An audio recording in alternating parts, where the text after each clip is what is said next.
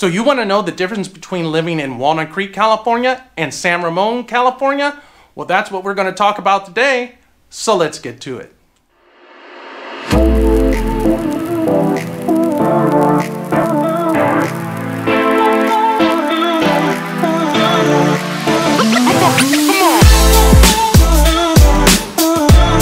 Welcome to the Living in Oakland, California channel. I'm Rich Fleming, your local realtor, and I'm here to teach you everything you need to know about living, working, playing, sleeping, eating, whatever in Oakland and the rest of the San Francisco East Bay.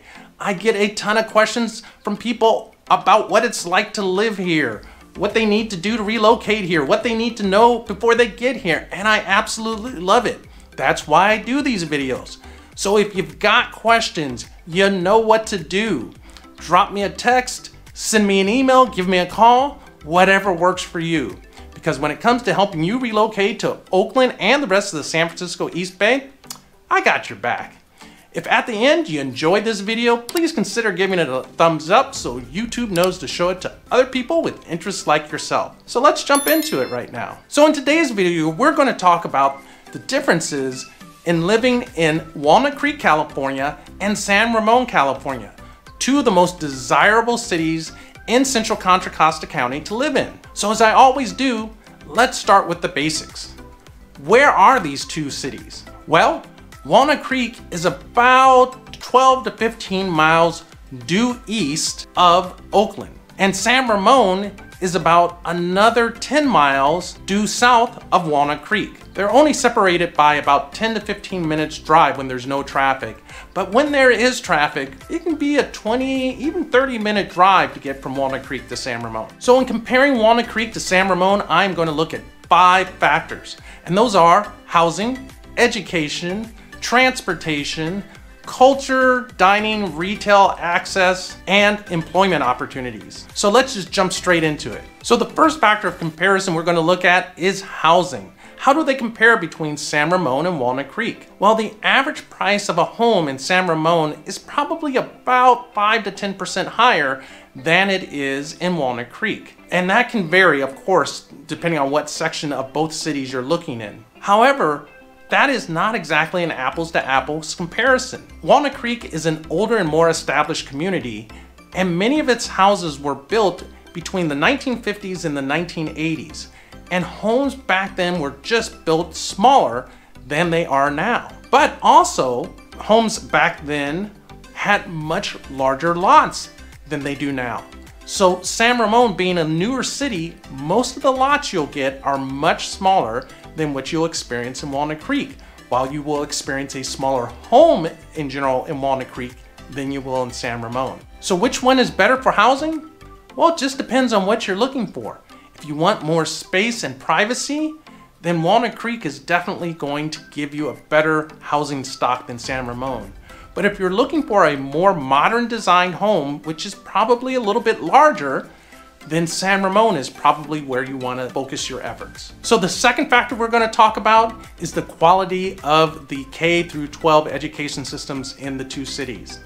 And I'm going to argue that the quality of the education in both cities is excellent. You really can't go too wrong being in either city. They both have highly regarded public schools.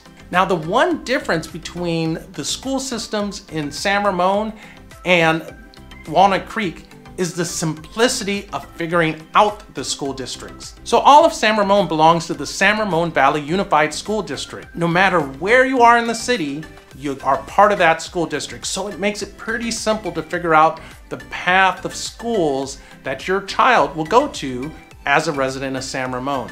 That is not necessarily the case in Walnut Creek. Walnut Creek has 5 school districts. They have the Walnut Creek School District, the Lafayette School District serves a tiny bit of the city.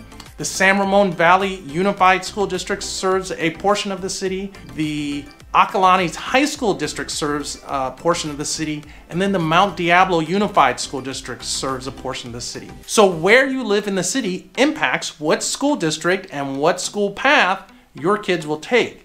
And it does require more effort to figure it out. So as far as the simplicity of figuring out the education system in your city, I give the edge to San Ramon here. So the third factor we're going to talk about is access to transportation in the two cities. San Ramon is in between the Highway 580 interchange and the Highway 24 interchange along the 680 freeway, whereas Walnut Creek is located at the intersection of Highway 24 and 680. The other thing is that Walnut Creek has its own BART station, and essentially it has two BART stations, where San Ramon doesn't have any access directly to BART.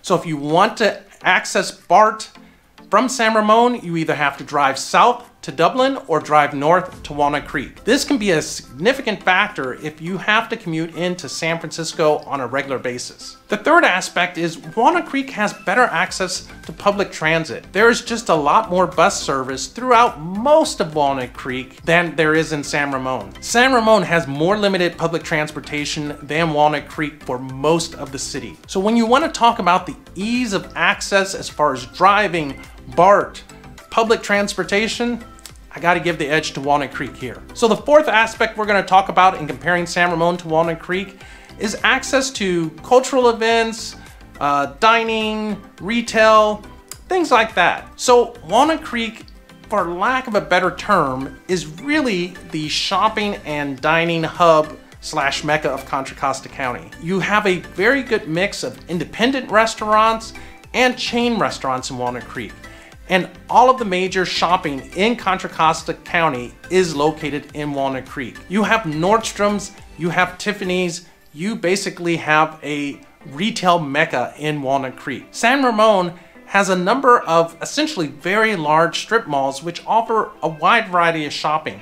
And its most upscale shopping is probably offered in the Bishop Ranch City Center. But in my opinion, the shopping opportunities, the dining opportunities, the access to cultural events just does not compare in San Ramon to Walnut Creek.